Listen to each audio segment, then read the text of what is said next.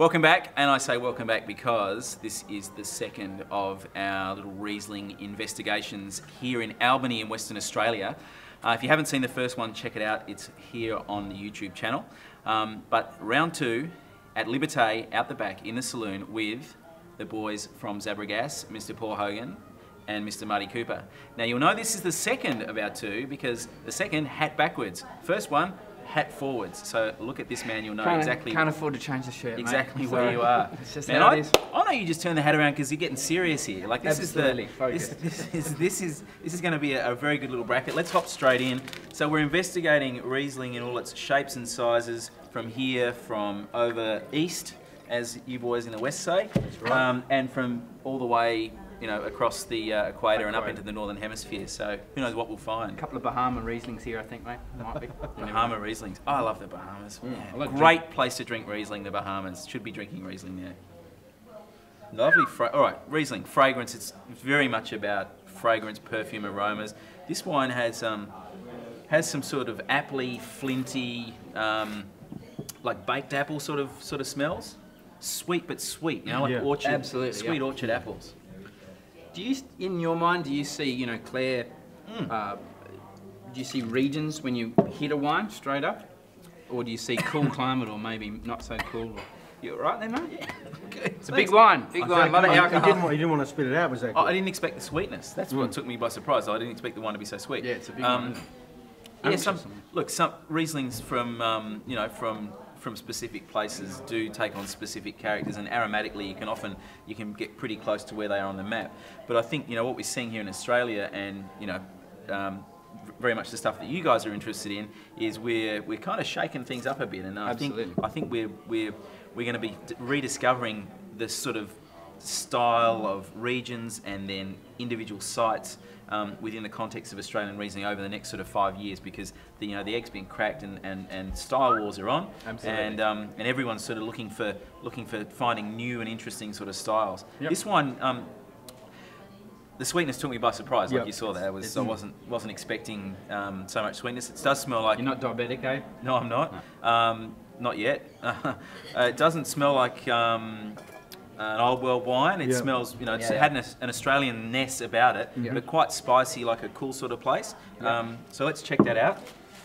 Quite sweet and very Tasmanian, and very delicate. SGR Riesling 2008 from Joseph Cromie in Tasmania. Is that how they speak in Tasmania, mate? Or is that more? I'm not going to make any Tasmanian jokes, because I like going to Tasmania. They're nice people. Crisp refreshing Riesling, 60 grams per litre. Wow. So SGR, I guess, is 60 grams residual.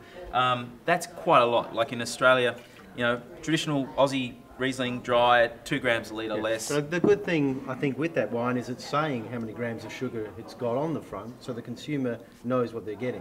I think that's one thing with Riesling, about trying to identify what style you like. Some person might like something sweeter, some person might like something drier. But if the Rieslings are marked correctly for what the consumer wants, I think half the battle is won, really. Yeah, and the Tassies came up with the SGR. They also had an FGR, which was 40 grams residual. And when that first came out, some of us were a bit confused. We thought it might have meant good Riesling, right, okay. But it means 40 grams of residual, so we sort of figured that one out pretty quick as soon as we tasted it. Let's taste the second wine. But I think you're right. You know, we need to be able to, if these new styles are going to come out, and let's face it, it's not as if every Australian's drinking Riesling madly, so a lot of people are going to be discovering these wines for the first time. But it'd be nice for them to know what they're up for when they buy a bottle. So this little, you know, idea of indicating with a word or with a scale, like you guys are using that international Riesling scale on your wine. That's right. Yeah. I think you know, it's really useful for people that are hopping in for the first time or trying a different style. Absolutely. That's smoky. That smells. It's got a smoky sort of smell to it. Well, smoky, flinty. it is very much so, yeah. But quite smoky. Very different to the first one we tried. Yeah, it's smoky on the palate too. Wow. So, smoky says Victoria, says bushfires. There it is. And it says it's 2009 Mac Forbes Riesling RS6, altitude of 600 metres. RS represents the residual sugar, so we're thinking 6 grams. 16 grams of residual sugar, 10 grams per litre of acidity right there on the front label. So this is where it comes to balance. It's not just all about the sugar, it's about the acidity in the wine as well. It's pretty dry. Yeah. It's very smoky though. Yeah. But I like what Mac's done there. So smoke, we're talking bushfire, smoke taint. But I like what Mac's done there. He's put the grams of acid and the grams of sugar, and sugar and acid in Riesling, like in everything, food, whatever, they cancel each other out, or they have a sort of a symbiotic relationship. Yeah. And alcohol you can also throw into that mix. But you know, higher the acid, generally the more sugar the wine can carry without looking too sweet. So you gonna do a little rinse? Yeah. Okay. So this has a little. There is an aptly sort of. I do get a stone fruity edge on this wine actually, and some citrus. Sorry, mate. Granny Smith apples. Yeah, Yeah. lots of Granny Smith. Always look like that. I love Granny Smith apples. Cinnamon and cloves, you know, it's like Granny's apple pie. Good old Granny. It's got tang to it, that wine. Yeah. There's texturally, that wine has, it's got a, like a sort of what I describe as like a nicely honed or nicely polished sort of palate. Yeah.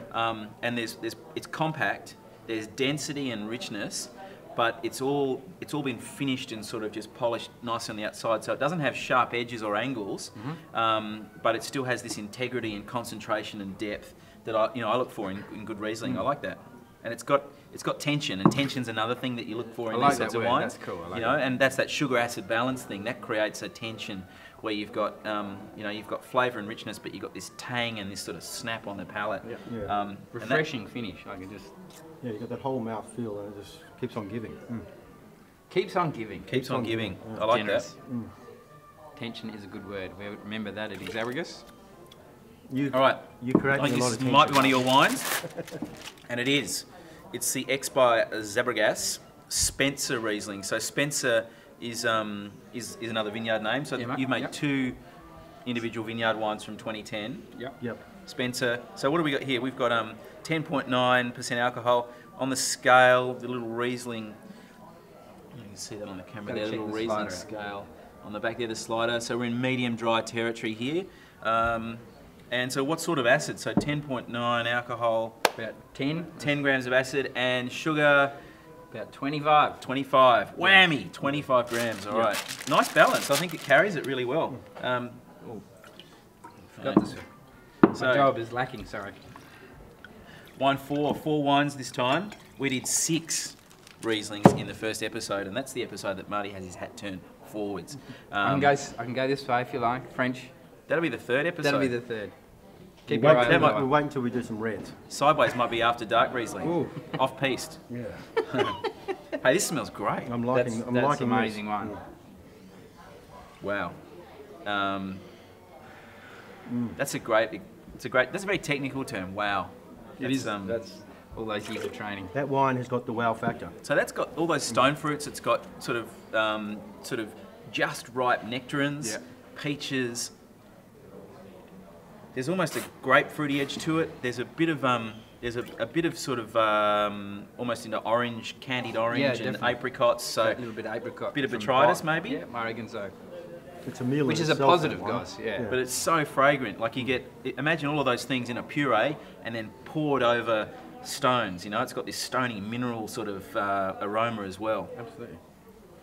I'm salivating. It is. It's the drink. It is the shit. All right. So talk about acid sugar Pretty hard balance. to spit that one out, actually. Yeah. I almost didn't spit it out. I'm going to have another crack at that. Yeah. Acid sugar balance. That's incredibly sweet, but incredibly lean, and it's still going on the palate now. Like it just has this. You know, we're talking about that extension, and you're talking about just going on and finishing long. That wine just keeps going and going and going. Drive, doesn't it? It just carries and just follows. What we were talking about the fly casting the other day, Yeah. and you were saying good drive, good Nice carry. cast and nice Absolutely. carry. I think what this is showing to me is you don't have to be scared of sweetness. you know, in these Rieslings at all. You don't have to say, oh, I don't like sweet wine, or as long as it's got balance. If you don't like sweet wine, that's cool, because I'll just go and drink it all myself. I'm quite happy. If you've got balance will hold the sweetness in there. You know, you're not just having a glass of cordial. You really got some balance and an unfolding story in the wine. Yeah. Yeah. Well, let's find out what it is. So let's see what this is. Bibendum. Okay. Robert Weil, one of my absolute favourite producers from the Rheingau. Yeah. So this is Rheingau Riesling Spätlese, and it's made in a sweet style. Spätlese means the sort of late picked, and so they've hung the grapes out, got them very ripe. A little bit of botrytis giving some complexity there, but the amazing thing about this is the richness, the texture, the phenolics, the sweetness, and then all the acidity underneath that just sort layer upon layer upon layer. Yeah. Absolutely. She rolls it and folds it and rolls it again. It's interesting too. I mean, 8.5% alcohol, mate. Look at this, the CO2 coming out of that. Like, lovely. So gas is actually, you know, some people are a bit scared of that sometimes. Yeah, don't be scared of that. I'm going to give this a shake, and you look at all the gas that's coming up through the wine there. Like, it's just absolutely packed full of it. And don't be afraid of that, because it adds sort of prickle and texture and spritz, which another layer, which is a nice thing. And I remember years ago in like judging wine shows, I used to get really frustrated as a whippersnapper judge, because I love that tingle and spritz in wines like Riesling, and a lot of the older school judges would say that, you know, that's just way out of line and knock it on the head for faults. Just for that. And I'd go back to my desk and sort of stare at my feet and kick the carpet a bit and, you know, mumble about it. But now, thankfully, all of this sort of stuff, I guess, is much more accepted, and it adds to the texture. So pretty nice textural lineup. Absolutely. Very sweet, Tassie, 60 grams. Quite smoky, but nice acid sugar balance. Balance. This is probably the tightest. Like, your Spencer Riesling is the tightest, even though we're sort of in that medium dry territory. You've got the acidity to actually make that what appears to be a sweeter wine through the middle, but then dries up nicely on the finish. And then this last wine is probably that taken to, you know, times 10, where you've got incredible sweetness and then incredible dryness and a nice tight sort of snap on the finish. Yeah. So there you go, Riesling. We've got to do a third one, surely. That's right. We have to do a third one. Trockenbeer and Oscillator next time. Yeah, we're just getting going. You got a sweet wine up your sleeve somewhere? Got some old stuff, but we're looking at it. This vintage is probably be our first crack at that, mate. Yeah, last year was a dry season. Wouldn't be able to carry it off, but this year we're looking at definitely going for a sweetie. All right, so 2011, here we are. We're what, 4 weeks out from harvest? Yep, about done. Yep. Got your eye in now, ready to go? Exactly, sighted up. Got a few high benchmarks with a few of these, but really good stuff. Yeah, really interesting to see. I mean, that's unfortunate in the vintage, but just those variations that we've seen right through. It's always good from a winemaking point of view, because you sort of, as you say, get your eye in for when you kill the ferment sort of thing. So yeah. Mate, that was awesome. Let's do it again. Very much. Thanks, Paul. Thanks for coming. All right, mate. Thank you. Thanks for the big one. No problem.